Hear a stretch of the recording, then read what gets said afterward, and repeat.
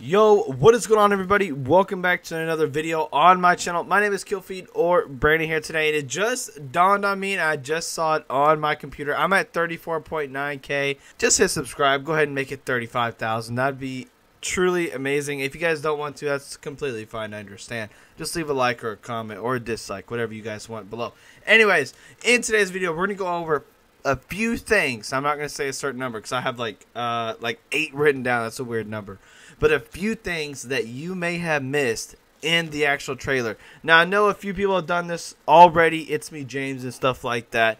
And I completely agree. You know, go ahead, go cover that stuff. I'm going to cover it too. Now, he did mention a lot of things that made a really good point. And I am going to cover those. But if you guys would, go ahead and go check my boy out. He would definitely appreciate it, and so would I. Anyways, very first thing, we're just gonna get right into it. We're not playing around here. So if you guys notice in the Lush Caves scene, whenever they're going down the vines to the hole in the actual cave itself, there's actually, if you look to your left, there's a little tree. Now, I don't know if that's a fern or a bush or what, but it looks like a little tree. It does not look like a sapling. It doesn't look like it's in a pot or anything. It is an actual little tree. So are we going to have cave trees? Or, I mean, wood. That'd be really cool, though, if we had cave trees. I'm not going to lie to you. I would really, really enjoy something like that. A little tree like that. I don't know. I just find that freaking awesome. I don't know. It's just something that hits me. Also, in the cave, now I think I heard some people talk about this. Maybe this is what they're talking about. But those little berries on the vines, are those edible or are those just for show? I'm not very sure. But those are, I mean, they could be the new food. They could just be doing like a quarter of a hunger bar because they're a berry or something, which will be completely pointless. Or maybe they're for a potion, a new potion. Maybe, I don't know, something. I don't, maybe something to do with the axolot or something. I have no idea. But I did see those little things. Maybe they already been covered. I'm not sure. In the scene, whenever they're showing the warden, that place that they're in is the actual new biome. Whenever that guy said they have made a new biome, but they're not going to go over it today because they have something else to show you. And I guess he was referring to something else in the biome to show you, and he showed us the warden. Now, that biome, he also referred it to as the deep dark. You don't want to go to the deep dark because you'll run into the warden. Now, I'm going to go ahead and play the clip where he says it. Thinking about this redstone block that lives in the deep dark, a new biome at the deepest depths of the world. You see what I mean? So he went ahead and said that, and I caught it. I don't know how many people caught it. I've seen a lot of people just skip by this like it was nothing. He literally gave us the new biome word for word. So basically the deep dark is just a place, I guess, where this warden spawns. Boss, I guess it is.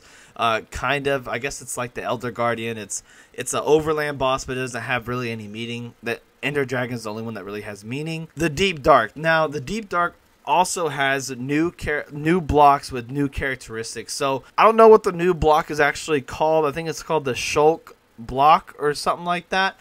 But I'll obviously have it on screen so you guys can see it. But it's a new block. It's blue and stuff. And then there is that new stone. It looks like it's some medieval stone. Something from the pyramid times, okay? That stone does look pretty nice. Okay, that I guess that block is only obtainable in the new biome, which would obviously be called the deep dark. But also in the deep dark, there are 2 other things that people have missed, and it is very important that we do talk about it. The candles. The candles are very, very important. There is a black candle and there is a white candle. You can hardly see the white candle off in the distance, but it is there. Also, they do look like sea pickles, just like It's Me James said. They remind him of sea pickles, and I completely agree with him. Maybe, like he said, you can stack them all in one block. You can stack up to 4. Maybe we can do 6 or 8 or something. Just they get taller as they go or something like that.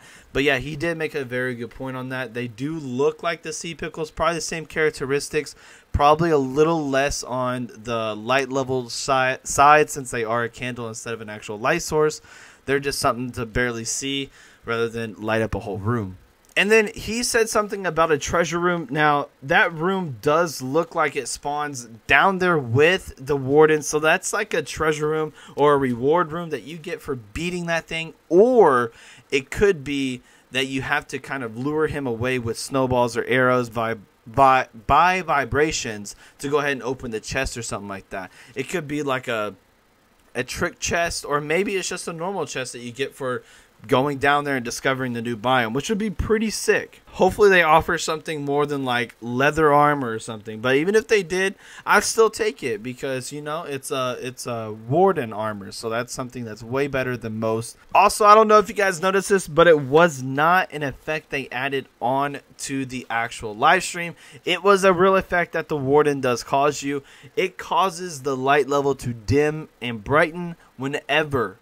Okay, I'm gonna guess that's probably whenever he's walking into, whenever you basically air quotation marks summon him by vibrations, and those little plants pick him up. But it does actually change the light level, and it's really, really crazy to see that, because oh my god, I could not imagine walking in a cave and next thing I know my torches are dark. I turn around and I see this big old Hulk about to smash me. Okay, because that is terrifying. But I mean, it is what it is. Just letting you guys know, if you guys didn't catch it, it does affect the light level, and that is something to definitely take note of whenever this thing does drop, which is in a long time. But it is okay, because they're going to perfect this thing, and it gives us time to go ahead and gain a huge family on here, so we can go ahead and attack 1.117 like it ain't nothing. So there's a few more things I do want to go over here, but one of the things is that there are actual 2 types of axolotls in that water. If you guys did not see, there's a brown one and there is a white and pink one. Now, I don't know what the difference is, but if you watch the trident part, wherever he's trying to throw the trident at the elder guardian, there's only white and pink ones that go. So is it that the white and pink ones are hostile and the brown ones are just fish, or was it just a coincidence, or what? But it does seem pretty fishy to me, so that is very interesting note to take down, and keep that in mind for whenever this update does come out. Now, I don't know if it's just me, but did you guys see in also the Lush Caves that there's little green blocks? Now, I know James said that they could be like the snow floor or whatever it is, where you can stack them on top of each other and make it like a full block.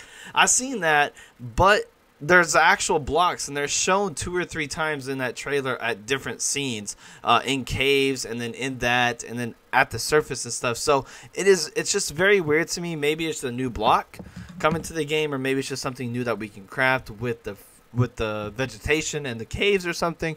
I have no idea, but I just thought it was very, very interesting that it is all over the game now. So that is something to also take note of. Alrighty guys, so I'm going to end it on this note right here. Now, James made a very good point, and I am referring to him because he did point this out, and I didn't see anyone else point this out. He pointed this out, that there is probably a use for poisonous potatoes now. Now, whenever that scene is, whenever they're swimming through the axolotls or whatever, and you just see in the right side of his hotbar there are 44 poisonous potatoes. A stack is 64. So where'd the other 20 go?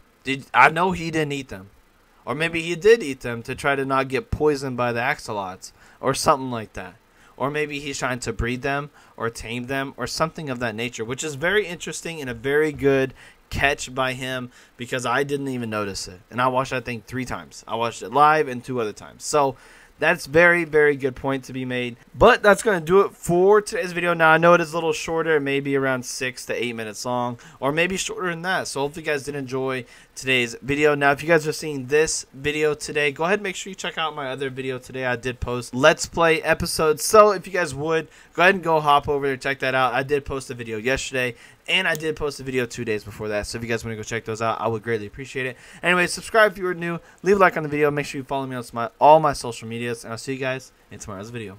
Bye, everybody.